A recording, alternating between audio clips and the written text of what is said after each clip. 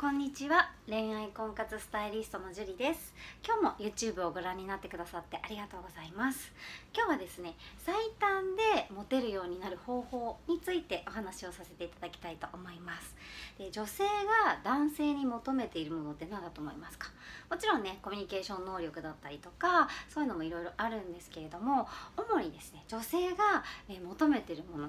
それは自分にないものなんですね。自分にないもの。ね、女性にないものって何だと思います？女性が、男性が持ってて女性にないものですね。それって例えば力とかですよね。筋肉とか力とか、あとは頼りがいとか、そういうものを女性は求めてるんですね。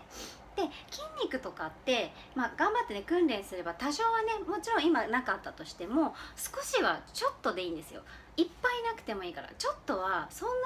なに長い時間かからないで毎日やってれば1週間ぐらいすればちょっとはつくと思うんですね、筋肉っていうのは。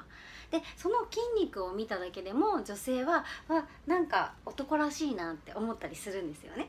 なので筋肉はね、多少は絶対健康のためにもつけた方がいいので、もしね自分が運動苦手だなとか筋肉ないなって思う方は本当にちょっとでいいんで、例えば腕立て伏せをしてみるとか、そういうね腕とかね見えるとこがいいですね。腕とかこう上半身、下半身はそんな見てないんですけども、上半身の筋肉をねつけてみると、女性がなんか細く見えるけど意外と筋肉あるんだとか、意外とぽっちゃり見えるけどそれ筋肉なんだってね、結構ドキッとするようなねことにドキッとしますので、ぜひ筋肉つけてみてください。ではですね、